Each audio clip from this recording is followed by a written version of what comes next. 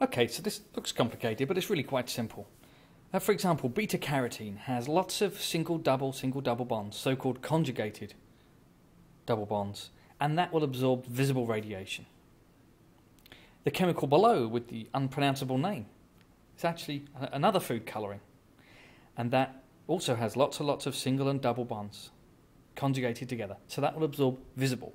So if there's many of these conjugated bonds, it absorbs visible and therefore will have a colour itself, the complementary colour of whatever's absorbed. So if there's less than 3 sets of these conjugated double bonds, then it will actually absorb ultraviolet only, and so it will have no colour. The actual chemical itself will have no colour. If you absorb ultraviolet, well, that doesn't matter, I can't see ultraviolet.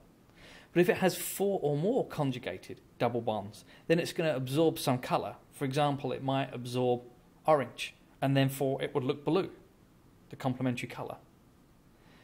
So they're coloured.